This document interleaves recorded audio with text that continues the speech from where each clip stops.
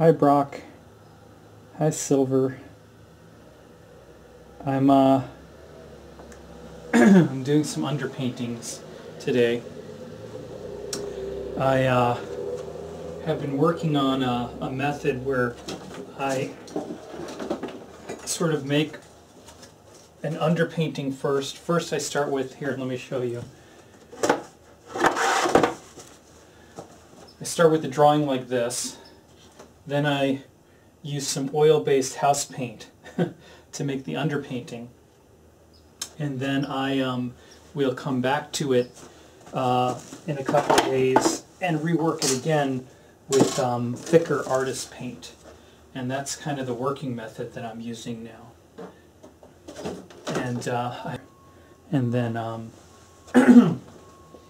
then I'll take a break. It's really cold where I am. I'm in a garage in Palo Alto.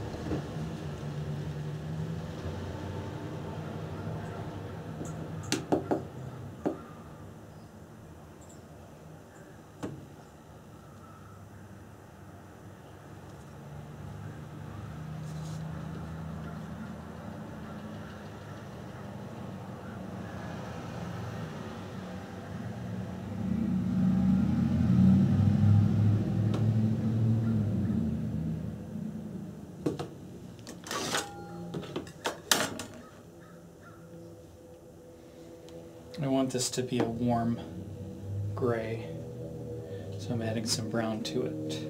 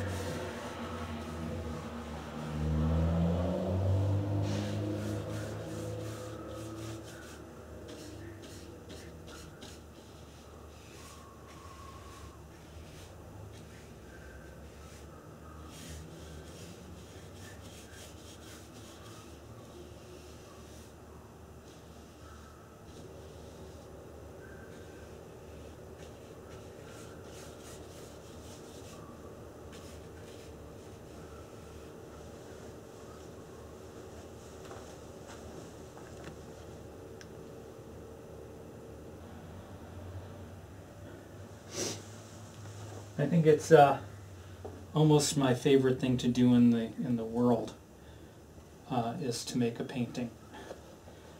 So I actually was a professor of art and art history at a community college for about 17 or 18 years, and before that I was a professor at another school and a high school teacher for a little bit. And my whole life I've just been wanting to be in the studio full time.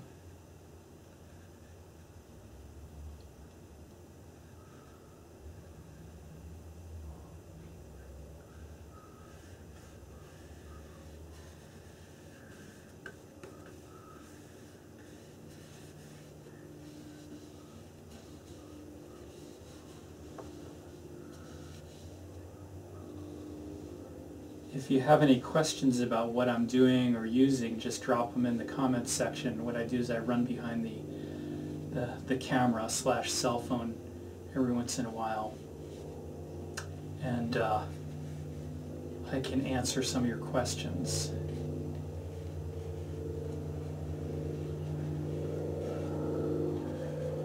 But this is just a rough underpainting, and once I get this underpainting done, I'll let it dry, and then I'll come back in and spend a day or two more on top of this painting, adding thicker paint and refining things and working out color more. This is just to get something down, and basically what I mentioned when I started the video was this is how I start my paintings now. I work in big batches, so I have about 20 paintings laid out right now.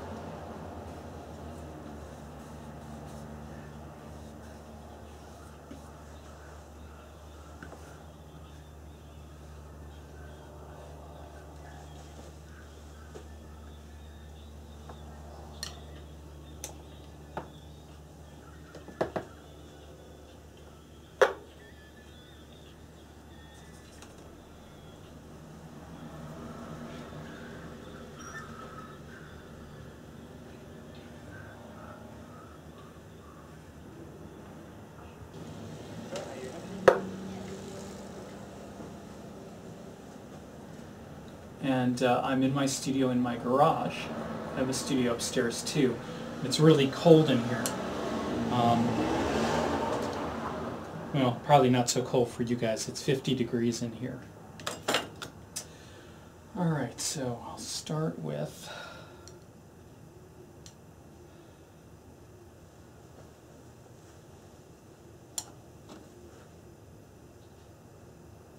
so if you use a color one place, you want to try to use it everywhere, is what my teachers used to say to me.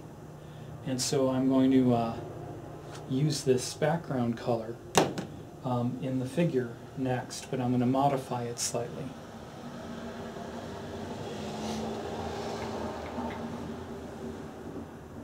Sometimes it helps if I make the image on my computer smaller so that I don't get caught up in the details.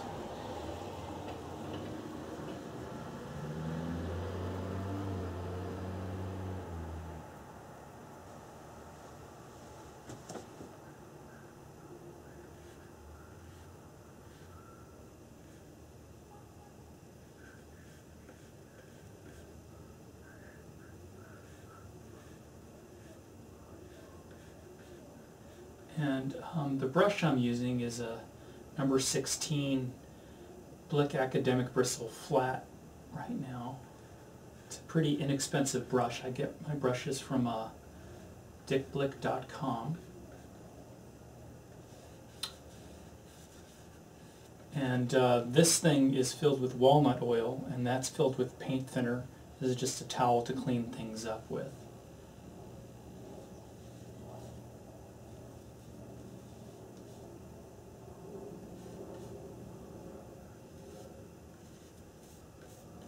And the drawing, I did a whole bunch of drawings all at once. Like I just spent literally a week making drawings on paper and on canvas panels to prepare for this next body of work, which I'm not showing in galleries or anything, but I think of them as, 2 or 3 month campaigns in a way of making art. So what I do is I plan out all my paintings sort of at once, and then spend a couple of days working on the drawings, usually a week or so, and I'll lay out anywhere between 10 to 30 things, and then once I have the drawings done, then I'll go back in and I'll work on the paper things with watercolor and with acrylic for a while. And then after that, I go in and I do all the underpaintings for the oil paintings to make big solid paintings. And the reason why I break it down into those components and do the work on paper first and do the drawings first is it kind of helps me to study and to understand what I'm trying to do with the more serious or longer term paintings that are in oil. So in a way, what I do is I'm constantly studying by working on paper, but I also think of those paintings as being, the things on paper as being things that are real works of art too, and are saleable, and someone might be interested in wanting to collect them.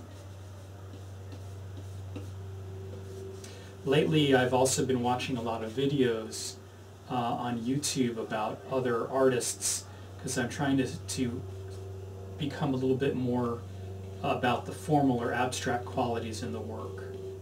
And so I've been kind of influenced, believe it or not, by Mark Rothko and Ad Reinhardt and some other abstract expressionists and color field painters from the 1950s. And I'm thinking a lot about color theory as I'm doing that.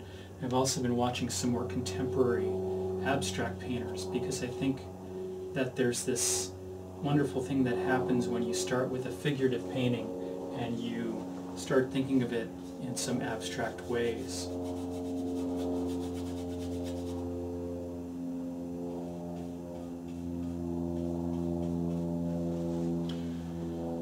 So I guess this new working method, I've been doing it for about a year or two now, where I plan out the paintings a little bit more in advance and then work on them in batches, allows me to think about what I'm doing in a slower way.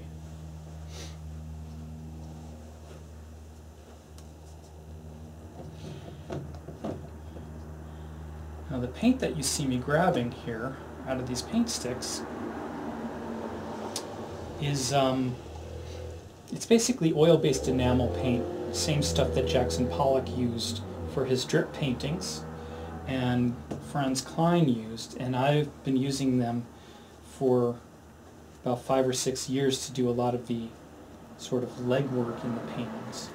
And this color that I'm adding in here is, believe it or not, it's safety orange.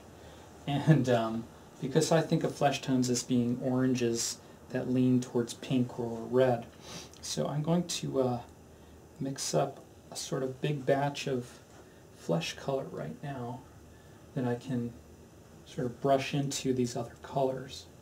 The way that I do that is I use plastering knives. And this is just a big sheet of glass from the front of an old stereo cabinet that I have bolted to the top of a tool cart.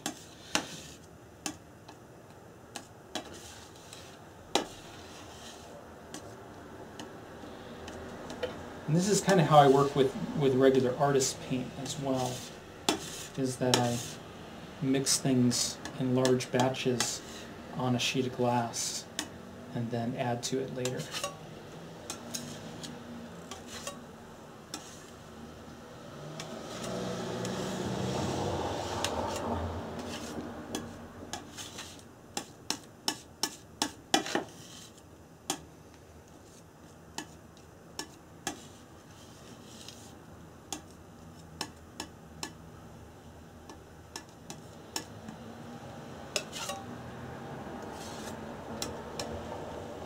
And since this paint is so liquid, it allows me to flow it on a little bit more easily. Let me see if any of you have put out a question or something in the comments section.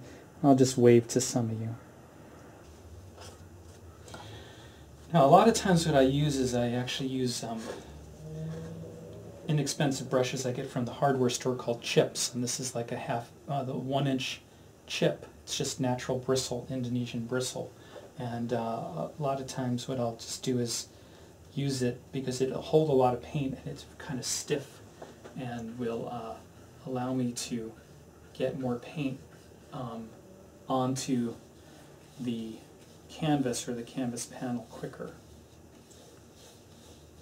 And I trade back and forth between sizes, but one of the things that my teacher said to me when I was in high school, a guy named Greenberg, was big painters use a big brush.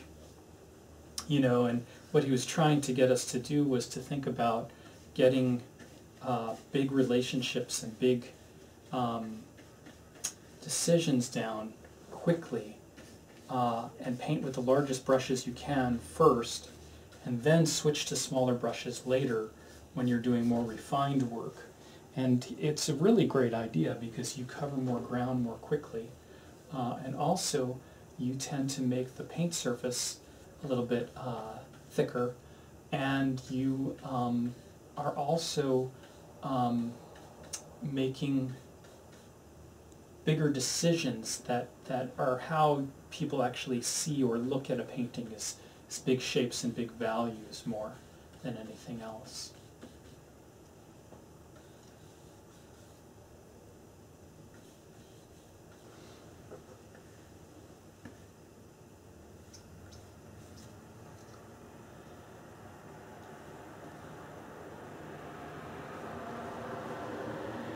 The other thing that my teacher used to say to us was, try to work the whole painting at the same time. Don't just work one area out at a time.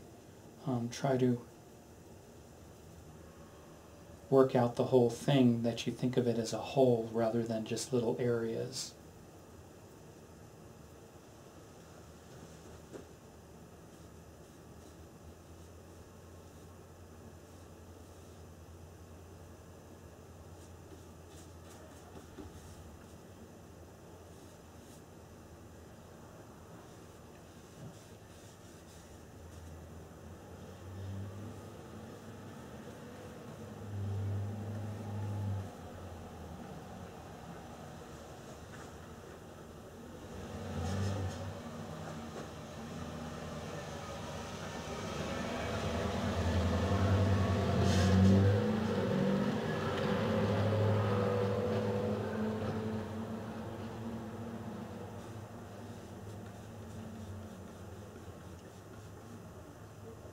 And I suppose I should mention that I'm working off of a computer screen, and I sort of I change the image into a black and white image.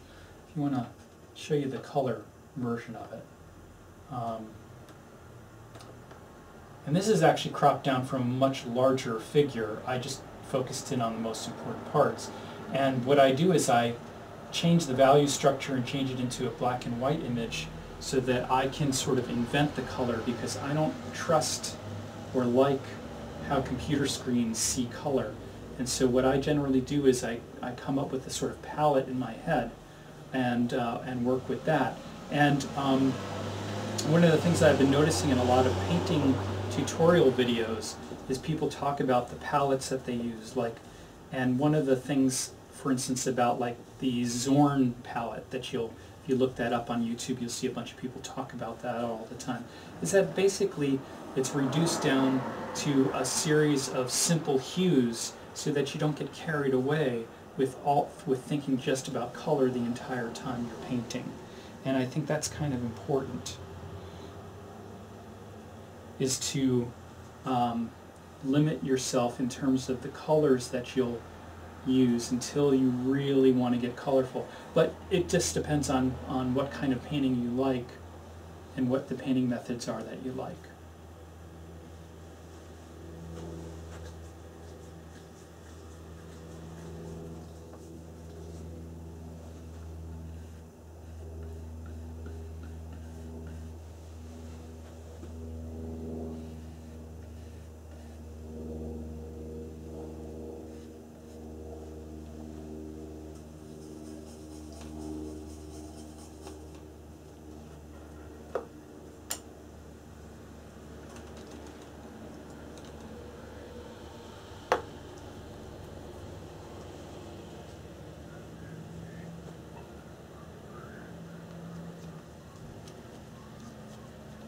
want this to be a little bit more saturated.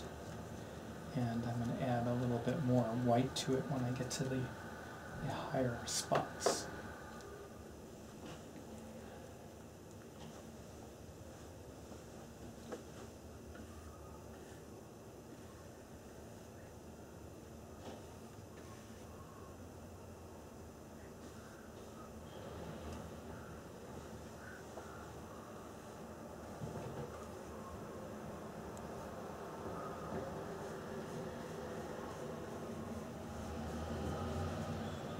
So in a nutshell, basically what I try to do at this point is to just get some value and get some paint on there, because I know that I'm going to refine it much more later when I come back to it with the artist paints.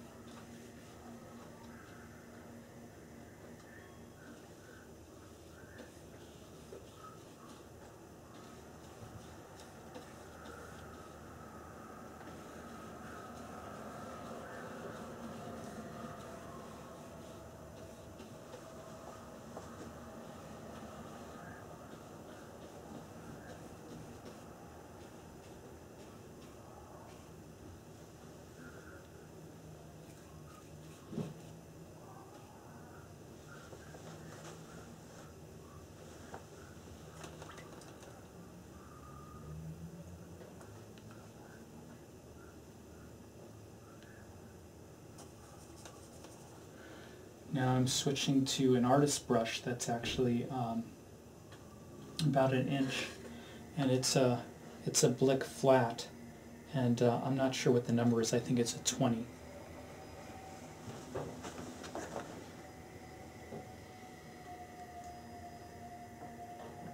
Thank you, Brooke.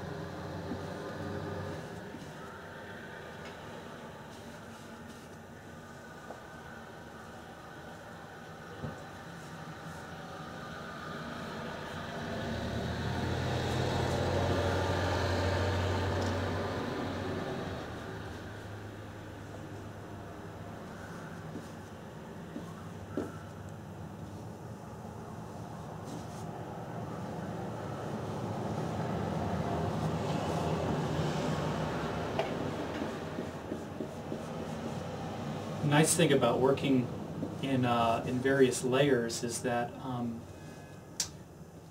if I make a mistake in the drawing or sort of basically color outside of the lines, I know that I'm going to repaint all of this over completely later.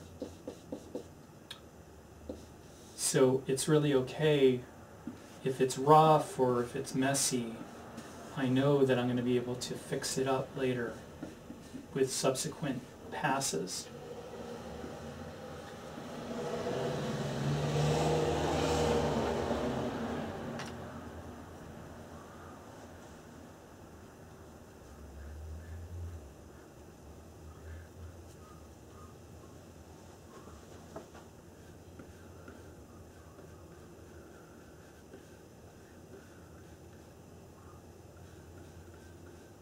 And one of the reasons why I'm using Enamel Alkyd house paint is it's really sturdy, it dries super fast, and so it'll allow me to do some blending, but it'll also be dry enough to play with in a day, you know, or less than a day sometimes.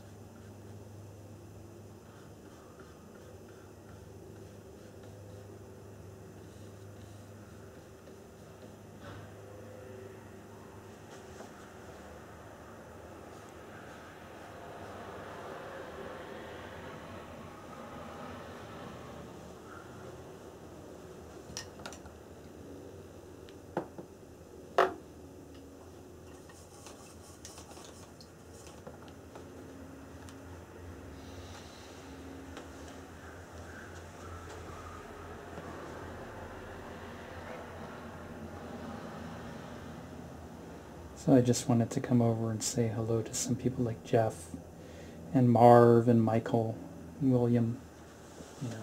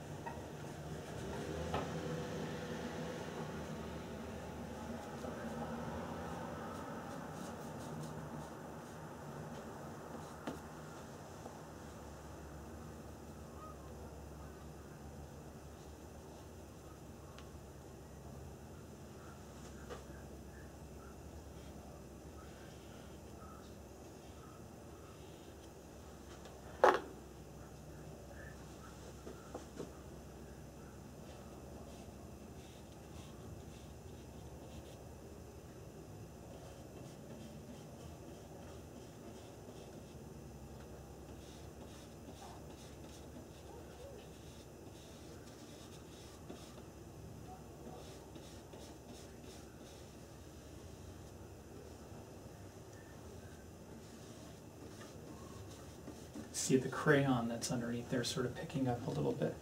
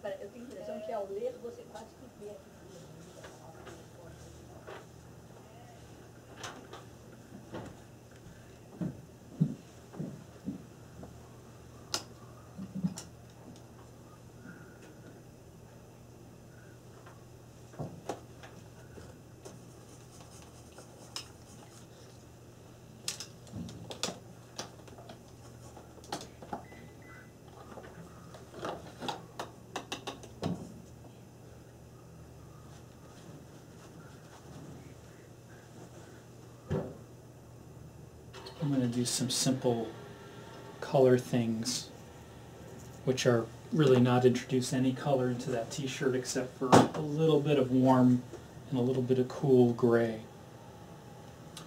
So on the top part, the front part of the shirt that's hitting the most light, I'm going to really just slam that with some almost bright white with a little bit of other impurities added in.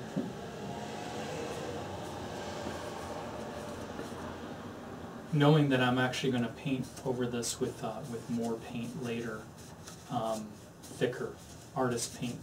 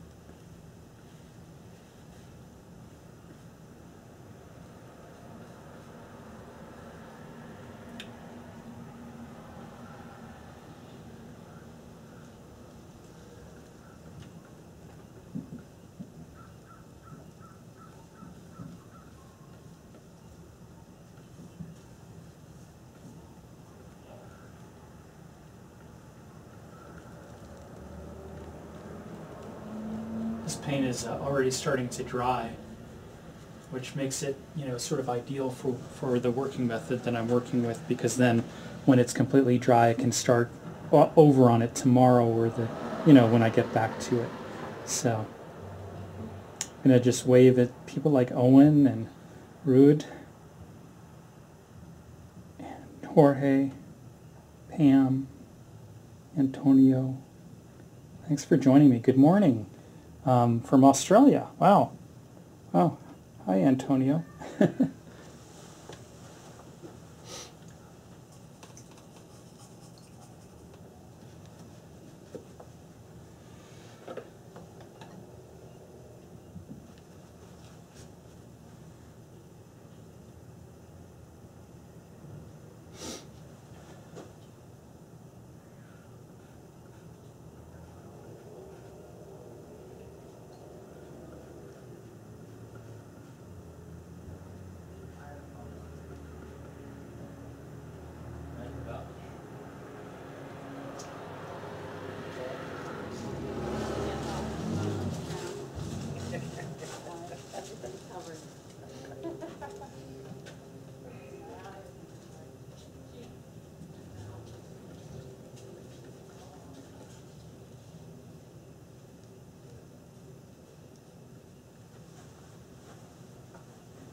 Almost looks like a pastel drawing. It's kind of funny.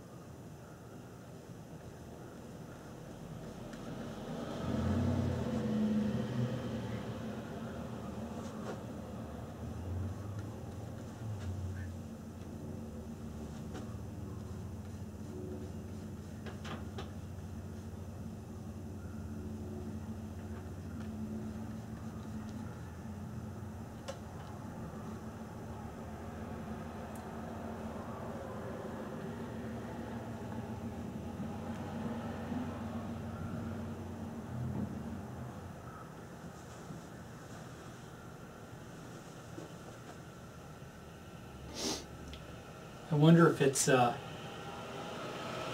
I'm not completely happy with this underpainting, but I think it's because maybe I decided to do it on camera. And sometimes it makes it harder when you're demoing stuff to do things the way you do when you're a little less conscious of yourself. But I know that I'll be able to come back to this and rework it later, so I guess that's okay.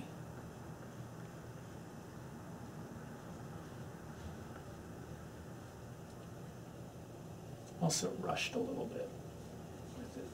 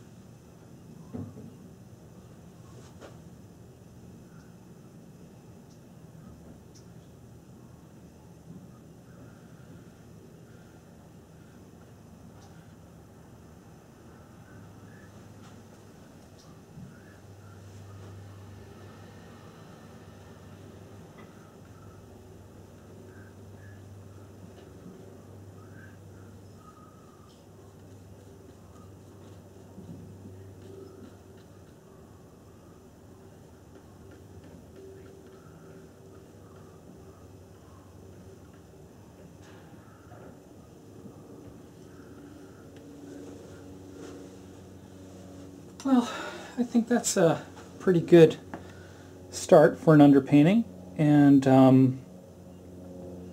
see if I can zoom in on it a little bit. Oh, I guess I need to turn that up a little bit. Good morning.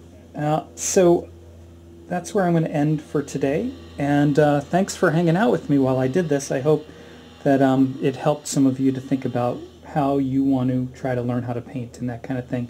Also, just transparency in my working methods, I guess. So have a great day. Bye.